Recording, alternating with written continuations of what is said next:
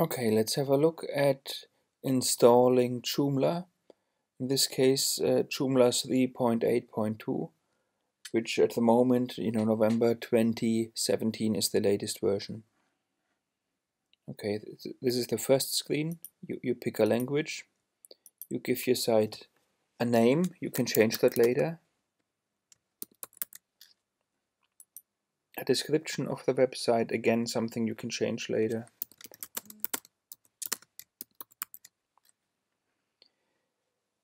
Super user account details.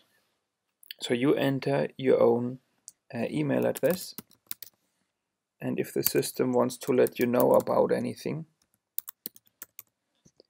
it will send you an email. You set up a username. This doesn't have to be the same as your FTP or as your database username. It's whatever you want it to be. And you think of a password.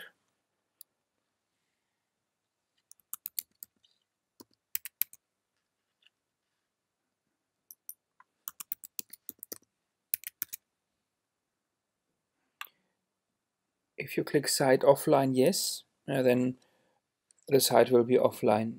You might, under some circumstances, want to make the page look really good first before your visitors can see it. But in our case, it doesn't matter if people can already see the unfinished product. Okay, now you decide how you talk to the database. And in our case, a localhost, that's what you enter if the database is on the same server as the web server. But in our case, it's a different machine.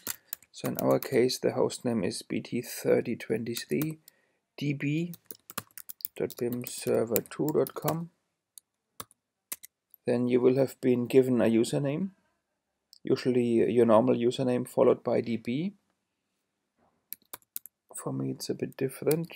So, but if, for example, if your name is Arthur Dent, then your username would be adentdb probably.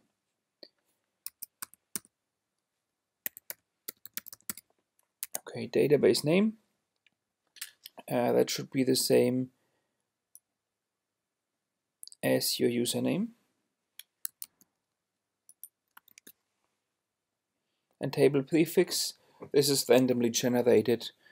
You could spell out a specific name. So the idea here is that if you have more than one Joomla installed on your web server, and they all need different tables, let's say they all need a user table, because you've got a different table prefix, those different user tables, those different article tables for your different Joomla installations, they don't interfere with each other.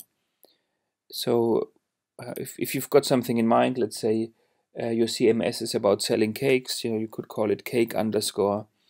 And if you've got a second CMS about tea, you could call it tea underscore. If not, you just leave the randomly assigned prefix, and it's extremely unlikely that the same prefix will be assigned again. But just in case there is already a table like that, what do you want to do? Do you want to get rid of it?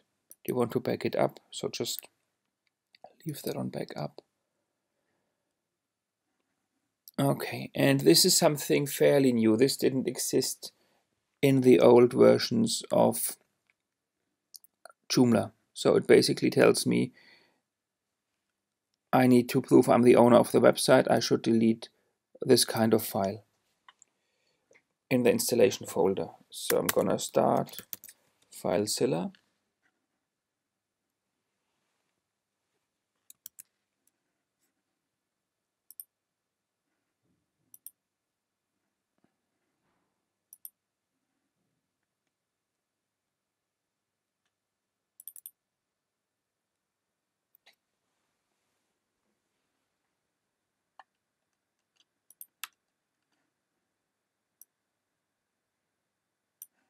I go to my folder.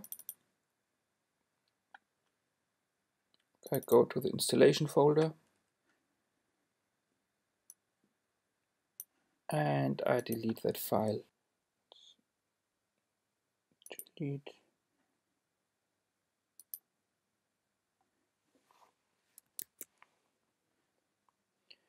Okay, it should be gone now. I click on next.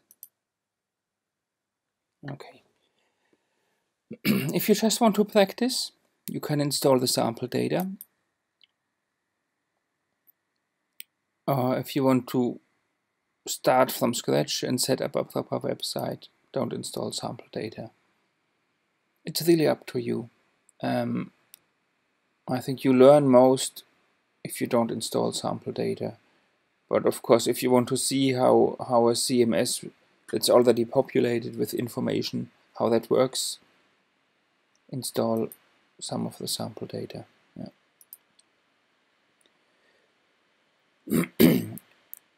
On the first screen, you were asked to create a username and a password.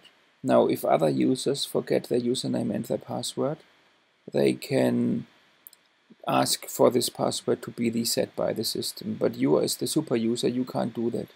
So it might be worth getting an email with the configuration and include the password in the email. And that way, you're sure that if you forget the password, you can look it up. Unless things have changed in the latest version, you've got a problem if you forget the password.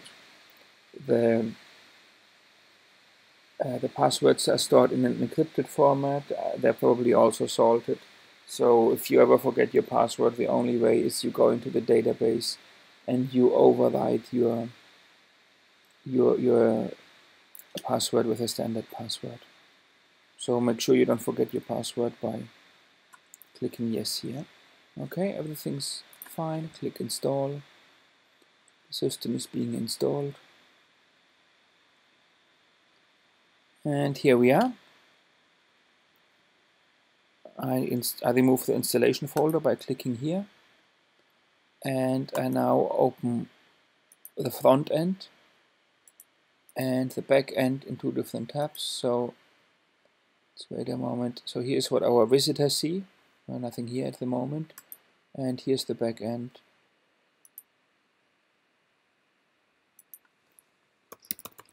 Let's log on.